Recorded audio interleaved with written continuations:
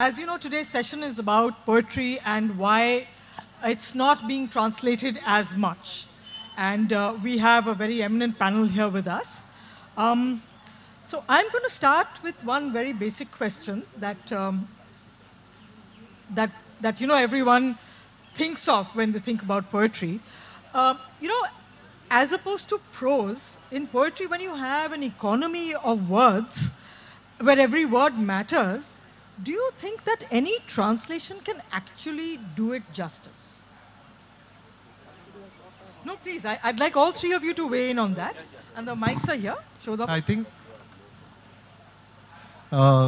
that's a lovely question. Thank you, Labonita. Thank you, everyone, for being here. Can you hear me? Yeah, I think no translation ever does anything any justice.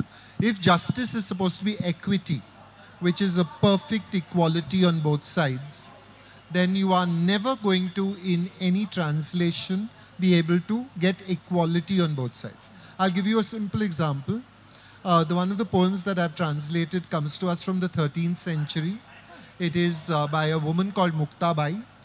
She was a great poet and a saint of the 13th century. And the poem is called Mungi Udali Akashi. So Mungi Udali Akashi, Tine Gilile Suryanshi. And another line of the poem is Vinsu Patalashi Zai. Okay? Now let's just assume one thing. If you are looking exactly at word, then Vinsu is very, very simple. It is Bichu. And Bichu is scorpion. And scorpion, the scorpion burrows into the underworld, is a translation of that line. But now, stop a moment and look at scorpion. In Sanskrit aesthetics, the scorpion is a symbol of desire and lust. Hence, when you go to Khajuraho, if you look at a woman, if there is a scorpion on her thigh, carved on her thigh, it is an indication that she is in a state of lust or passion or desire. That is not a commonly held belief in English. Yes. The scorpion in English represents jealousy, represents venom, represents anger, but it does not represent desire. So as soon as you say the scorpion burrows into the underworld, what you've lost is the integral meaning of Muktabai's line. Right. What is the integral meaning of the line there? It's a simple thing. These are a series of miracles that I viewed. Mungi Udali Akashi, an ant flew into the sky. Tine Gilile Suryanshi, she swallowed the sun. An ant swallowed the sun. And Vinsu Patalashi Zai is desire, having abandoned man, has burrowed into the underworld and is now tormenting the people of the underworld. That's a miracle. In English, this is not a miracle. A scorpion burrows into the underworld is very simply, by the understanding we have of scorpions, where scorpions should be. So when people ask me what is lost in translation, I say nearly everything. Nearly 90% of it is lost. Therefore, there will never, and with poetry, where, as you quite rightly pointed out, Labonita, there is an economy of words because the words are selected in order to ring multiple bells in your head. There are bells that are ringing constantly. If you have an Indian poem which mentions 1947, no one has to tell you what the importance of 1947 is. You know 1947. But if this poem is to be translated into Italian, someone is going to have to tell them that 1947 represents the year of our independence, or they won't get it. That's what happens with poetry. That's why the poetry is the Everest of translation. It is the most difficult job you are ever going to try. It makes translating a novel like a walk in the park. Very well put, Jerry. Thank you. I would like Subodh Babu also to weigh in on that. please tell me. No, we can go. We will have everyone talk about it. But please tell us, Subodh Babu, because you have had a lot of your poems translated. You also edit Bhashanagar, which routinely publishes translations as well as poetry, of course. So please tell me where and how you think, whether you feel that any kind of translation can do justice to your poems, for instance. Hello, can you hear me? Yes, I think it's on. Yeah, on it. Namaskar. This is not the question of justice or injustice. Because you know that translation has been recognized all over the world. This human civilization cannot exist even for a day without translation. You forget poetry. Damodar Mauzo is with us. He got India's highest award for literature, Gyanpith Award. And it is all because of translation. And Jerry Pinto, I have read him. You will be surprised to know, I first read him in Bangla. In Bangla? Yeah. Bengali is a fabulous archive of translation. You don't know. Pablo Neruda was first translated in India. It was in Bengal, and it was as early as 1930s. And it was Subhash Mukhopadhyay, having met Pablo Neruda, came back to Calcutta. He was living around Deshopriya Park, and he started translating Pablo Neruda, and Pablo Neruda became a Bengali household name. Tonight I can write the saddest lines. Write, for example, the night is starry and she is not with me. This world-famous poem, the most of the Bengali students, the most of the Bengali boys and girls, they read first in Bengali.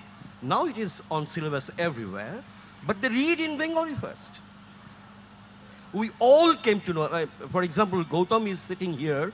He is a Jivanananda Das scholar, and he's sitting here. He knows that the Bengali readers, they depend on translation so much. Not that much on English translation, but on Bengali translation. Now the question that we have, in this session, I think it is in connection with how India is translating India. Yes. So, we had first French wave, we had Russian wave of translation, then Latin American wave. So we have a lot of waves. It's the translations from French, from Italian, from Russian, from Spanish, Chinese, Arabic, almost from everywhere. But the question is now, the most important question for all of us now, that India, we claim that India is one. It cannot be one if we do not translate India. So Bengal has translated India. Bengal has translated Europe. Bengal has translated Latin America. Bengal has translated Russia. But I believe it started with Tagore.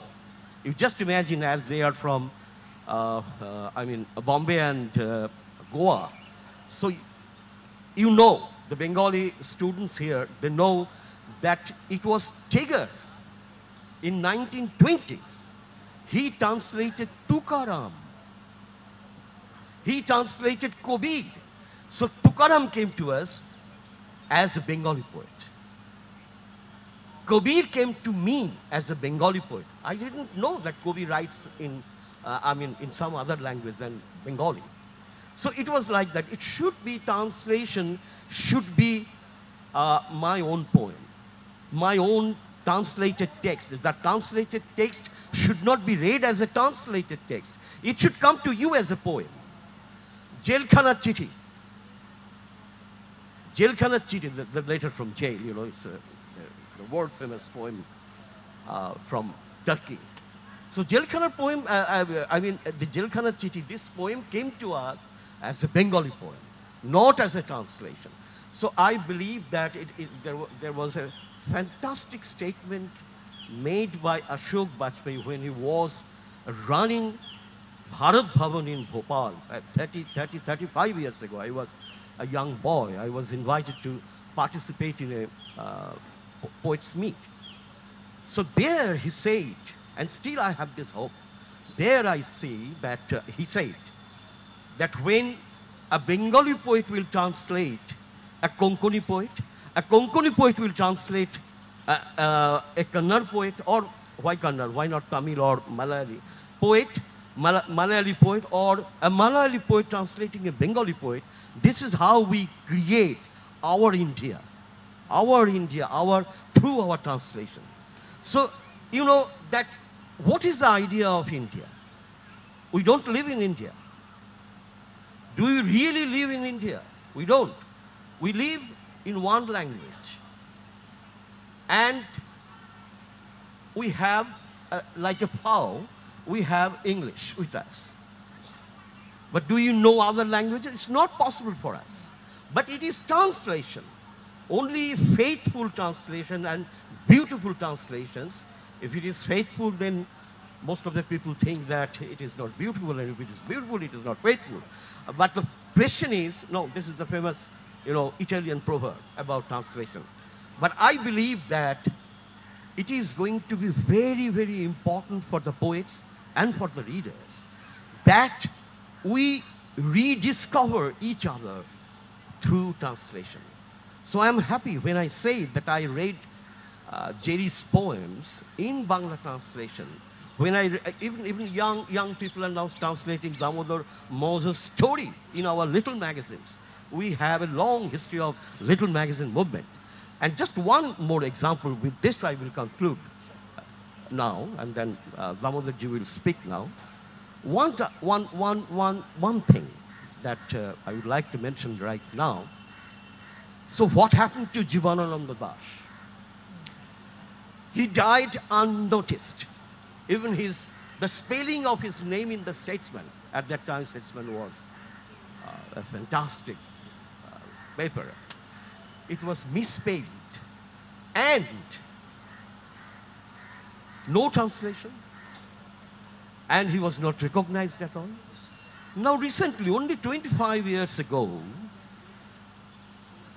the translator and professor of Chicago University, Clinton B. Seeley. So he translated his poems, and this book is called A Poet Apart. A Poet Apart, this book was awarded here.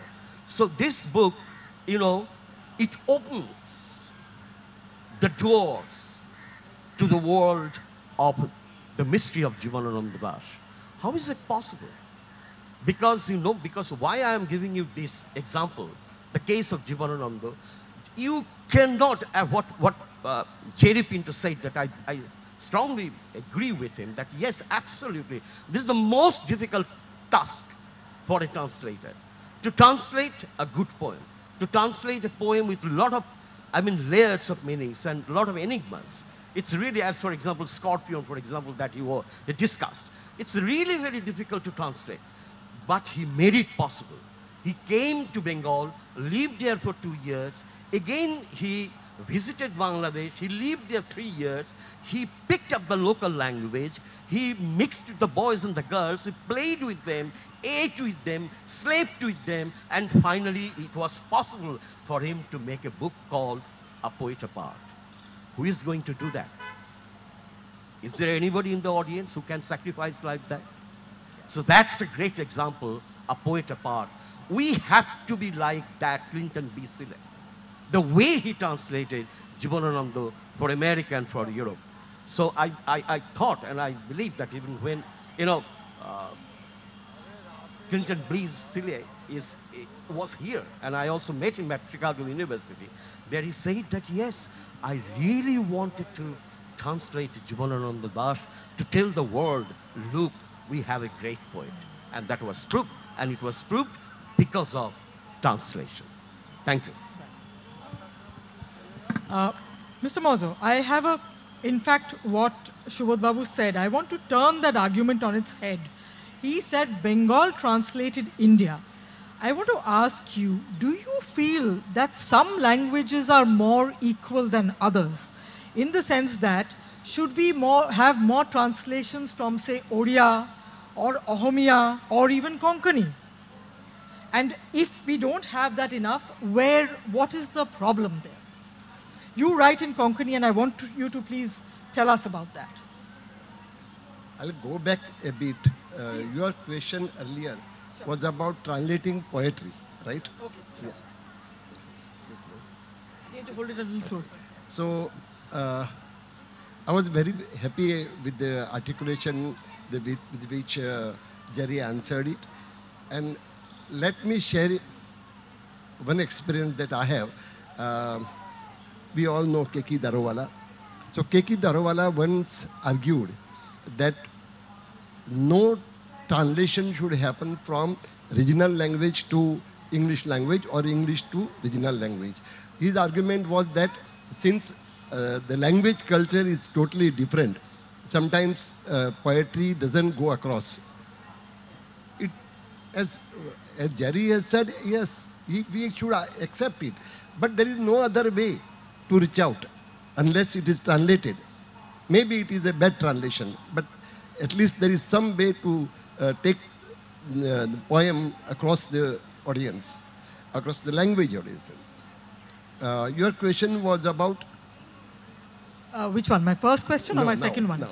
Yes, just that, why don't we see more translations from, say, your, Odia or Ohomia? Yes, Labonita, in your own question, you mentioned all languages are equal, but some are more equal. Yes. So exactly. in your articulation itself, you said, why not Odia and Assamia and even Konkani? That shows, all languages are not on par. And I, as a Konkani speaker, a Konkani writer, I agree to some extent that yes, we have lesser outreach, but doesn't make any language smaller. No. Yeah, so that is one thing. Yes, because of, I think, writers, taking up the activity of translations. Yes, some languages are, they are rich in translated literature. For example, Marathi or Kannada or Bangla, as he said, even Hindi to some extent. I don't know whether extensively works are translated. But I'm very happy that translations are happening. And to some extent, I must give credit to the activities of Sahitya Academy, which promotes translations. Of course, I am not quite happy with the quality of translations and the way the books are distributed. No right reviews appear, and sometimes just number that matters. It should not happen. So we pay less attention to the quality. That is why probably we cannot take, particularly poetry, across one language to the other. I'm very happy that some Sant Tukaram now of Marathi, he is translated by Dilip Chitre, and at least there is some Sant Tukaram is now available in English for English readership. Yeah, that's what I say. Let us pay attention to the quality of translation later, but there has to be some attempts. And one translation, supposing Carmelin is translated into Bangla, that's not the last translation. No. It can happen again. Yes. If we are not happy, if readers are not happy with the quality of translation, another attempt can be made. So, but translation activity should go on. Okay. Jerry, I want to come back to what you said about translation, equating translation with conquering the Everest. Very good example. May I tell you a fable? Yes, please. A small story. Once upon a time, there was a land called Monolingua. They only spoke one language in Monolingua. I can't sit and tell a story. I have to stand. Once upon a time, there was a land called Monolingua. They had only one language in Monolingua, but they were happy with it. But one day they felt that life wasn't quite right. It wasn't as good as it could be. So they went to their oracle, who was an old woman on a hill, and they said, lady, tell us, what should we do? And she said, across the river of meaning which flows past Monolingua, is a land called Multilingua. You go to Multilingua and you get some salt from them. That salt you use in your cooking and your life will change. So all these old bodgers who went up the hill to meet the old lady, they came down and they said to the people, well, you know, we have a solution. We can go across and get some salt from Multilingua. And so one woman put up her hand, because it would be a woman, and said, I'll go. And so she got a boat and she crossed the river and she went on to the other side to Multilingua. And she said, sorry, I've come because, you know, we live in unilingua, monolingua across the river, and we need salt from you guys. And the people of Multilingua said, you can have as much salt as you want. No problem at all. But we have we won't even charge you anything. But we have one rule. You can't carry the salt. You have to make a boat out of the salt, and you have to take your boat across the river.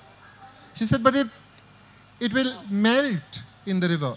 And they said, yes, but that is the rule. Either take your boat, make your boat of salt and take it across the river of meaning, or just go home empty-handed.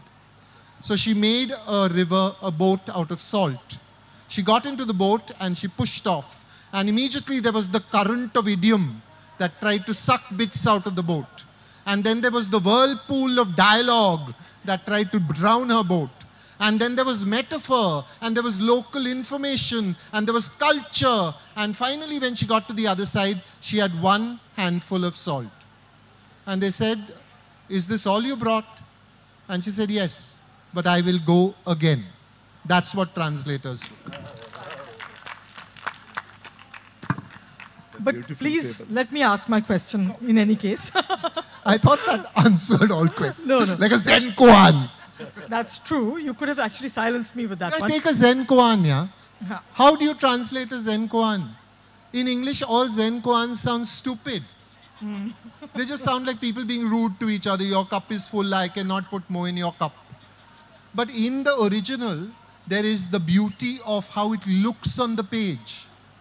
When you try to write a haiku in English and you pat yourself on the back because you got 17 syllables, what is this CHUTIIYAPA? Sorry, what is this idiocy? What is this dickwipery? It is not about syllables. It is about the beauty of your brush strokes. It is about your placing of the poem on the page. It is the visuality. It is the landscape that you painted in the background. All that feeds into a haiku. And we say that we got 17 syllables and we arrange them in like 3 little lines and we sound so happy with ourselves. And the Japanese must be looking at us and saying, give it up, why don't you? Go home, yeah. Stop this nonsense. Each of my strokes I have placed with thought. Each of these strokes talks to another stroke. The beauty of these is that I have devised a language that is simultaneously pictographic and linguistic. This is what I'm bringing to a haiku. And here is your average little English-speaking boy playing with the language and putting 17 syllables into 3 lines, and his girlfriend loves it. He should keep it for his girlfriend. The Japanese think. We are happy with our haikus. We often have to make do with that much salt. That much salt is better than no salt. We've read Basho, that old frog that splashed into the pond. It means something. Without all that background, with everything dropping away, it means something. So if anyone in the question and answer says, how much is lost in translation, I will throw flowers at you. Each flower in translation is a bullet. But I'm a translator, so I'm making the bullets into flowers and I'm sending them across. Because please, for the love of God, and I'm using for the love of God here, because your religion came to you in translation. I do not speak Aramaic in the way Jesus spoke Aramaic. I do not read Hebrew in which the Old Testament was written. I learnt my religion in translation. You might even have studied a little Sanskrit in school, but chances are You got your religion in Bengali, in the bhasha that your grandmother chose to speak to you in, because your mum was too busy to give you religion. So your grandmother gave you religion and gave it to you in the form of stories, which is another form of translation. So give over with lost in translation. Rejoice that someone translated. Now you can ask him. Yeah, actually. Subodh, I do have a question for you. Okay, but we'll ask everyone. Okay, let me ask you this, Mr. Mauzo. Taking off from what Jerry said, we don't see as much basho nowadays as Murakami, for instance. There's much more prose being translated. You know, in the 70s and 80s, we found a lot of poetry translations. Somehow prose has pushed past that. And now we can, like I said, have more access to Murakami than we do to basho. So what is, again, the reason for that? It's still translation, but more prose than poetry now. Why? I'm a wrong person to answer this because I myself a prose writer. I have never tried my hand at poetry. Of course, I read good poems. I like them. But then as far as prose is concerned, particularly fiction is concerned, I think, first of all, there are takers, more takers. Then more publishers who accept fiction to publish rather than books of poetry. But then, as I said, I'm not competent to answer this because I am not into poetry. But at the same time, by prose, I think this is the only way to reach out to others. Now, again, outside the language barriers, Murakami is liked because we find something new in it, something odd in it, something different in it. And that is the reason probably we like to read him in translation. But I'm more concerned about translations from Indian language to Indian language. It is not happening. And I think this is the time, of course, the publishers also are taking it seriously, and translators are also. But I think more Indian literature should go in Indian languages. Right. That is not happening. Even if, of course, fiction is published at a larger scale than as compared to the poetry, but at the same time, I don't know, I can't probably answer your questions that way. From my point of view, since I write in Konkani, that is the best way to reach out to the readership outside Konkani. That's why I am more for translation. And translators should get due credit for it. Sometimes we take for granted this book is written by Jerry, but we should also give due credit to the person who takes Jerry across to other languages. That is not happening to the right extent, I feel. Okay. Subodh, I wanted to ask you, you've translated, you've had your poems translated, and you have done translation yourself. What do you... I have never translated my poems. No, in Bhashanagor you have... Not my poems, not my poems. Okay. But what would you look for, or what would you expect to see in a translation of your work? What are the few things that would hit the right chord, do you think? Or the right notes, so to speak? I hope that many of you can remember one statement made by Octavio Paz in Mexico City as early as 1998. He said that the most important thing that has happened to the world literature is translation.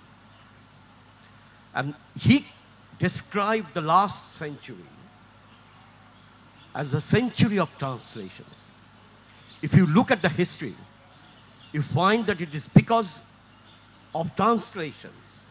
Translating, one continent is translating another.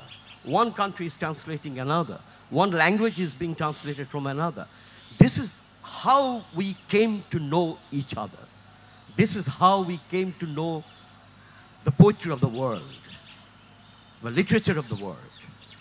And we cannot, if you look at the books, translated books on one side and the original books on the other, you find that the translated books, it can outsize, it can outnumber the original books in the world.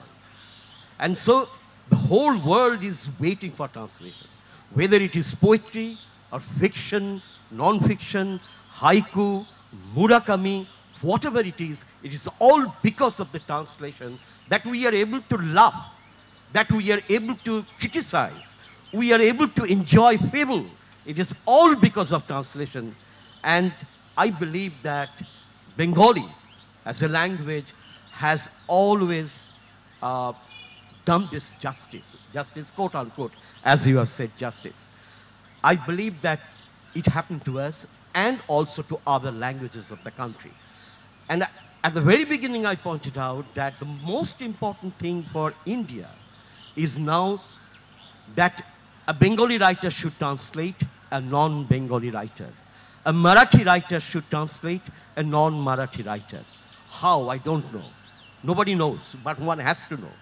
Because if you think about poetry, the translation of poetry, all poetry is translation, even in original languages. If you write a poem in English, it is a translation. If you write a poem in Bengali, it is a translation. Your brain, every moment, is working on translation.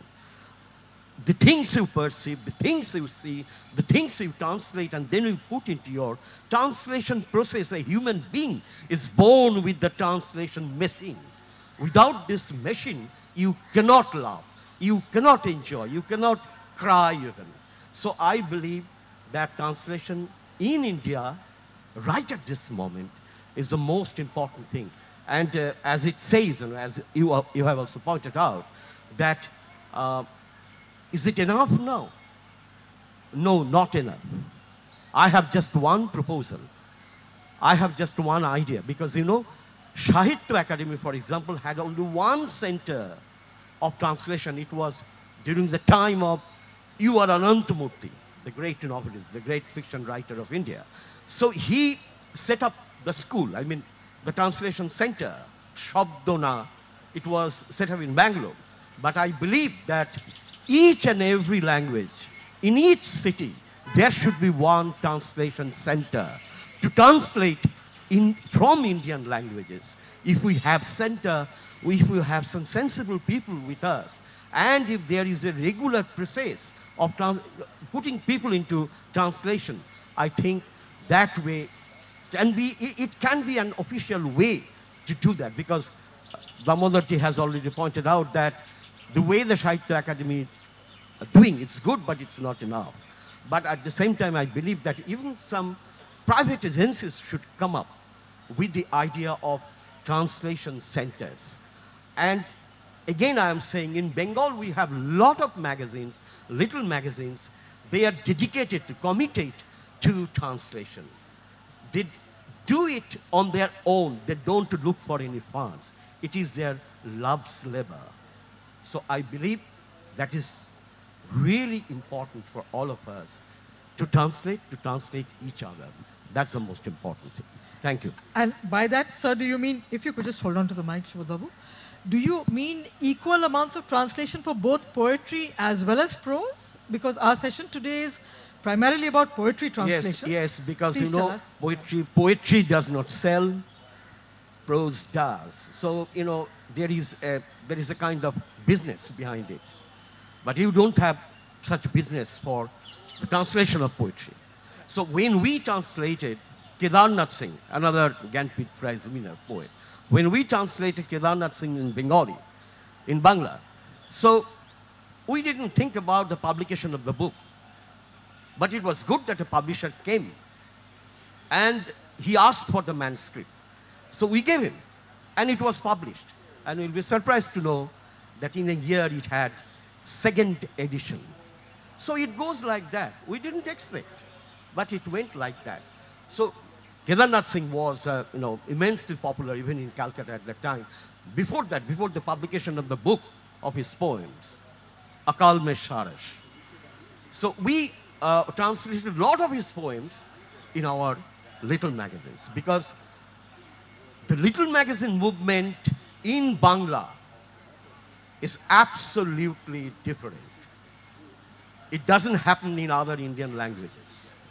So little magazine movement in Bangla, I still believe the translations that I have been talking about today, it is mainly because of the idea that we had as young writers when 30 years ago, 35 years ago, we had so many friends together, sitting together, spending nights and days for translations, sacrificing their own time for creative writing, their own writing, but they translated. You look at Subhash Mukhopadhyay, you look at Shankho Ghosh, they all translated. Sudhindranath Datta, they all translated. So, Buddhadev Bose, a great translator. So, we have that great tradition. Did Buddhadev think about the publication of Charles Baudelaire? Baudelaire became a Bengali household name after the publication of that particular book. So you just imagine how it happened. It happened so many years ago. So now we are talking about the centers. I'm sorry to talk about the centers for translations. Think about Buddhadev Bose as the center. One individual as a center who translated, who popularized Baudelaire, Rainer Maria Rilke, and many others. And at the same time, he was translating from Indian languages. So I think translation is a culture, and translation is the protector of human civilization. Thank you. Jerry, I want to come back to you about an experience that I'd like you to share with us. You've shared quite a bit, but I'll take that forward. Tell us about a really difficult piece of translation that you attempted, and how did you get through that? I think I wanted to talk about a lot of things that were brought up already. Sure. One of the questions that you asked was about why are there some languages that are more equal than others? Yes. It's a very simple answer. It's economics. Napoleon said it 250 years ago. A language that has an army is a language, otherwise it's a dialect. If Ahomia and Konkani are not as big as Bangla and Marathi, it's because Ahomia does not have Kolkata and Konkani does not have Mumbai. It's as simple as that. This other belief that we must all think about translators as these glorious saintly figures who have given up their lives, I can't see anybody doing that in the current generation. So then if we continue with this, translation dies. Simply as that. The reason why translation is so messed up right now is very simply economics. You don't buy translation. You guys. You. I'm looking at you. When did you last buy a book in translation? It's as simple as that. When did you last buy a book of poetry? Next question. Now try the intersection set. When did you last buy a book of poetry in translation? Go on with you. You're not buying the stuff. Who's going to do it? Little magazines by their nature are incendiary objects. They burst into flame and they die down. They're meant to go after 6 issues. Or they stultify into the Sahitya Akademi's larger model, and they become the establishment, and they do exactly the things that they tried to destroy. So if you are not buying, you are not opening your pocket, do not expect it to happen. It's quite simple. Next, how many of you, if you are under 30 or under 40, have read something in your mother language, in your home language, in the last 10 years, since you left school? 2 hands. 3, 4, 5, 6, 7, 8, 10, because you're at this festival. If I went out into the larger world, English is the killer language. What you are doing when you are buying a Murakami is you are buying into cultural hipness. You're saying, I read Murakami. And everybody who's sipping gin and tonics will say, I'm reading Murakami. But if you say I'm reading, Dilip Chitre, it's likely that people are going to say, who? What? I haven't heard of Chitre. And if you haven't heard of Chitre, then it's out. So the idea that cool is white, cool is yellow, cool is anything but us. Cool is anything except the next door neighbor. Cool is anything that is written in an Indian language. Cool is now pizza. Cool is now tempeh, Lebanese food. And you're opening your wallet willingly to pay 200 bucks for a coffee, and you won't pay 300 rupees for a book. So your mind is starving and dying. And the challenge of poetry is to a well-fed mind. When you go into poetry, literally with the modernist imperative and with postmodernist poetry, they are demanding an engagement. They are not saying, come, I'll stroke you on the head and say, Soja, Raja, Soja. They are not saying, come, look at the tree, how beautiful, how sunset is nice. Nothing like that is happening. It is a challenge to you to work with the poems. But hey, your mind has not been working for a long time. So you open the book, you read 5 lines, and you think, what is going on? And you put it down again. And you go and buy the flavor of the month that you can discuss. I am not, sorry to sound terribly cynical, but if we cannot discover how important and valuable the neighbor is, we will never know the world. We cannot know the world without knowing ourselves first and our immediate surroundings. And therefore, you heard Subodh Babu talking about this, that it took an American to come here and discover Jivananda Das. Is that not shameful in a way? And of course, the argument is simple. The man is being paid in dollars. He's got a tenure track. He is going to make a lot of money on this anyway. I'm not making money. So we've got to actually find a way to fight this, and there is no point thinking about centers, and there is no point relying on individuals. We can't rely on individuals. We've got to make this a community thing. You've got to start reciting poetry at your wedding to each other. You've got to buy books of poetry, get naked in bed with your girlfriend, and read them to her. You've got to give poetry books as wedding gifts. You've got to start writing love poems and handing them out as gifts. And these must be valued. If we don't do this, if we don't make poetry every day, we begin to lead prosaic lives.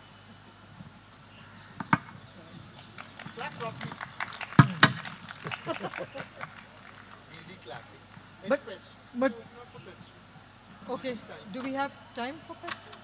Okay. Should we open it out now? All right, please, if you have questions, please do ask our panelists. Hello, am I audible? Yeah. My question is to you, Subodh Babu. You talked about... Can you speak up? We can't hear you very well. Oh, sorry, I'm really sorry. You talked about how the act of writing is inherently about translation, about how... Just you need to speak closer to the mic. Okay. Is this better? Okay. You talked about how the act of writing is inherently about translation, like how we perceive things and then we put it down into writing. But there's also the ever-looming fact that there's no reality outside of language. So hypothetically speaking, like if someone who is monolingual, whose whole reality has been shaped by one language and one language only, so they perceive reality in that language and they're writing in that language only. So there's no act of translation involved. Whereas like when talking about someone who's multilingual, who has grown up with different languages, who's grown up to accept English as the status quo language or so on. So like if they had to write in English, maybe a larger confluence of languages by which they have been shaped, they would act into translation into that English piece of writing. But for someone who's just grown with one language, I don't necessarily think there's any act of translation involved, because they are perceiving the world itself in that language, and there's no reality outside the language itself. So if you could. Is there a question that you want? Yeah. So how does a monolingualist translate reality into language? I mean. As I got it, I didn't understand the question fully. He can understand. I just tell you one thing. You just go outside this wall, you talk to a rickshaw puller. He is not monolingual. You go to the beggars. He is not monolingual. No human being in post-colonial system or in postmodern time or postmodern times, no human being is monolingual. I have been to Andaman very recently. Even in an island I found, even they know each other and everybody is speaking different languages.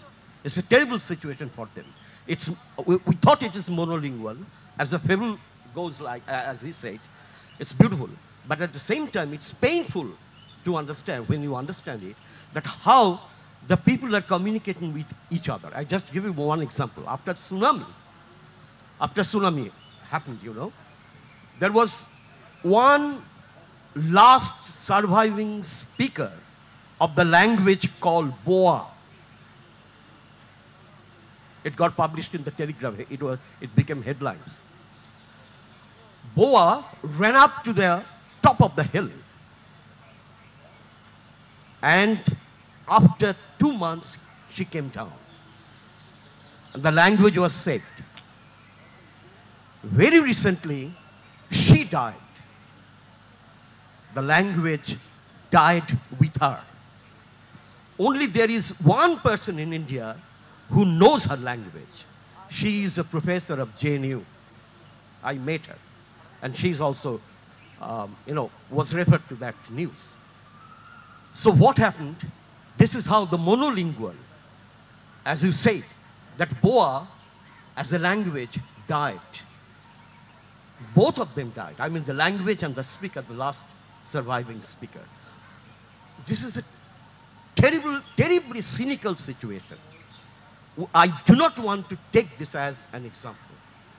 I believe that every human being in the world tries to speak a language that goes beyond his own, a language that goes beyond his perception.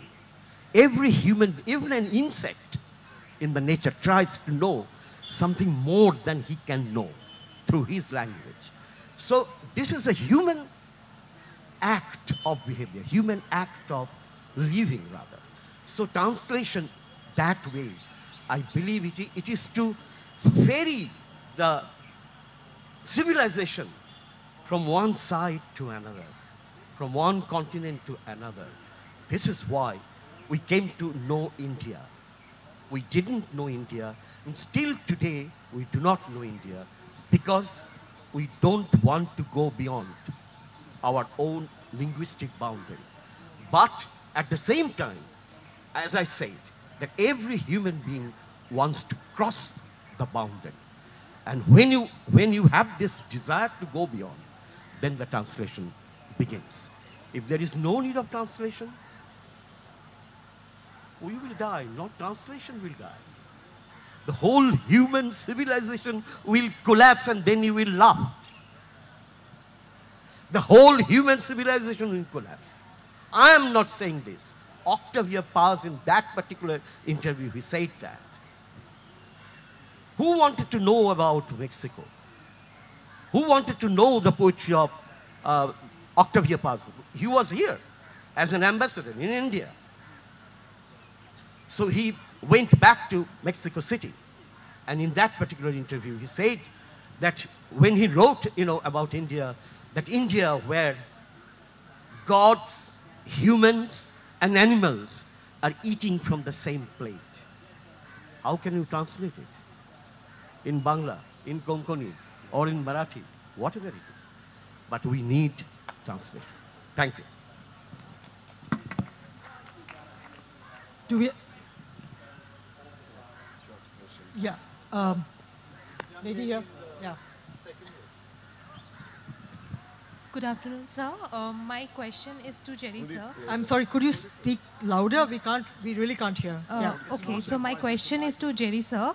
Sir, do you think that a poetry or a particular piece of work loses its essence when it is translated into another language?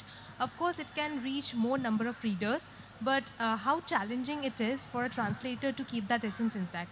You can Okay, throw the flowers first at me. understanding I think comes from, are you an English literature student? Ha, I thought so. English literature students believe that there is an essence to a poem. There isn't. You have to write that answer and you have to get your MA first class and all, I get it. Go do that work. But remember this, when I read a poem, when Bhai reads a poem, when Subodh reads a poem, and when Labonita reads a poem, there are 4 poems there. Each one of us has invented a poem on our own.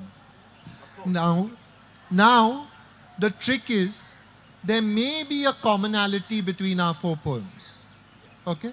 We might all agree, okay, had I the heavens embroidered cloths, enwrought with silver and golden light, the grey and the gold and the dark cloths, of dark and light and the half light, I should spread those cloths beneath your feet. But I being poor have only my dreams, I will spread my dreams beneath your feet. Tread carefully, for you tread on my dreams. Yeats is writing in a mad rage to Maud Gonne because she is going to trample on his dreams. She will reject him again and again, Maud Gonne, 6 foot of her with a brilliant head of red hair. Okay, that's all we know about Maud Gonne. And that Yeats loved her madly. It's an anger poem. And it's been taught as a love poem. I received it as an anger poem. Now, where is the point of thinking about an essence of a poem to take across the river of translation when everybody's got a different poem that they read? So you see, this is the only thing that you can trust about a poem is that it cannot mean anything. It has no essence. It is simply a small, little time bomb that is going to be planted in your head. It is going to blow up. It is going to change your neural circuitry for the rest of your life, stain you, change your thinking. And if you ever try to explain it to the person next to you, they will say that's not what the poem was at all. And if you tell the poet that what you think the essence of the poem was, if the poet does not throw flowers at you, which have been translated into bullets, it's only because he's kind, or she's kind, or they are kind. Any more questions? Thank you. Then there's a gentleman. Hello, yes. We've heard a number of apparently contrary and conflicting opinions being expressed there. And, well, yeah, you can wave as well. No, what I'm trying to say is that could we conclude that poetry is a difficult act to perform? Translation of poetry from one language to another. Yet it is necessary and needed and essential, no matter how imperfect the process is or the results are. Would you 3 agree? Yes. Jerry, why don't you respond to it? I think we can agree and leave it on that. I thought as much. I think Mr. Mauzo wants to say something. Hello. Just to answer earlier 2 questions or so, I often go to Kerala, and Kerala, most of the people, I'll give you an example. I have my niece married to, from Goa, married to a Malayalam guy, and she had children.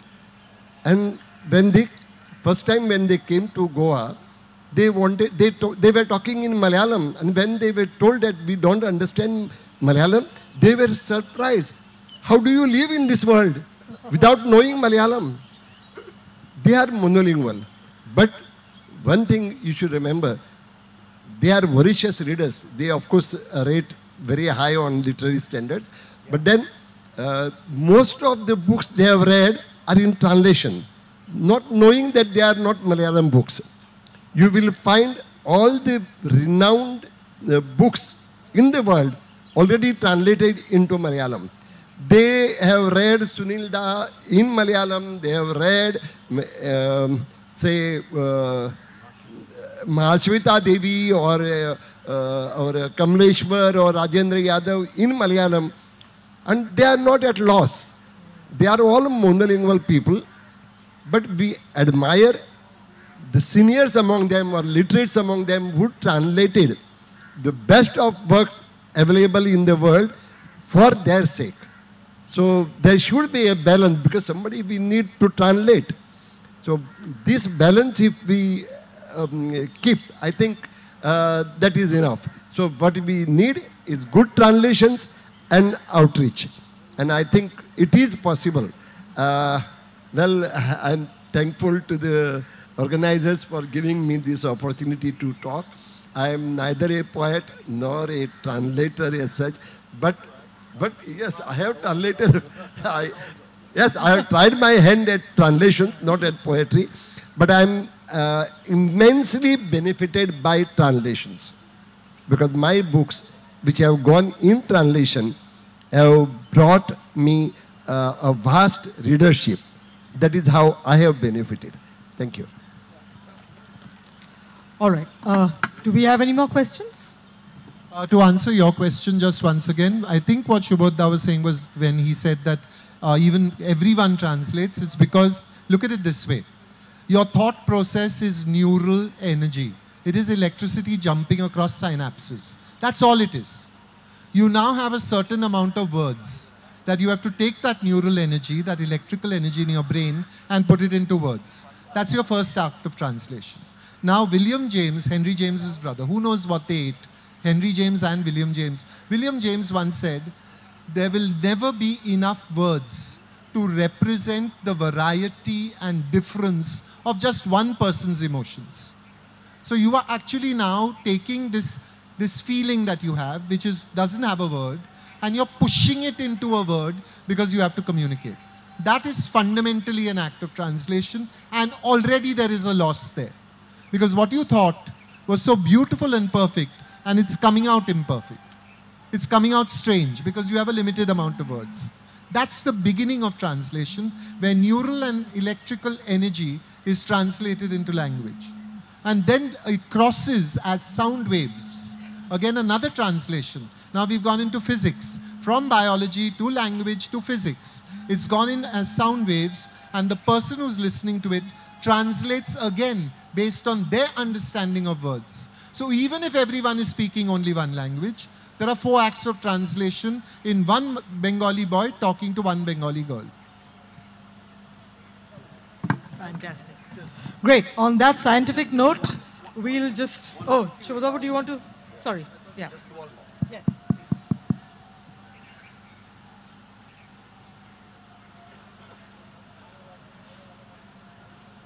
The great Latin American poet. Can you hear? Nicanor Parra, who died recently. He came to Calcutta. And he read out one poem. Only 6 words.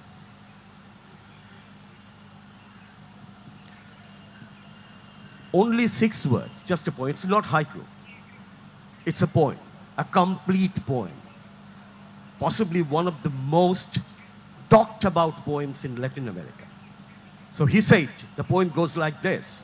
It was against America. He was living in America at that time, in New York City. The poem goes like this. USA, the first line. The second line, where? And the last line, the liberty is a statue. USA, where liberty is a statue. Every American at that time used to, have, almost boisterous laughter at the billboard, that was beeping the poem almost every 5 minutes, 70 years ago. So he said, standing here, that this poem, I believe, wherever I read, this poem does not need any translation. If it happens like that, all the poets can write like that, that's fine. No translation is required. But we need translation. Thank you. Okay. Thank you so much, gentlemen. That was really, this session turned into something else. But yeah. Oops.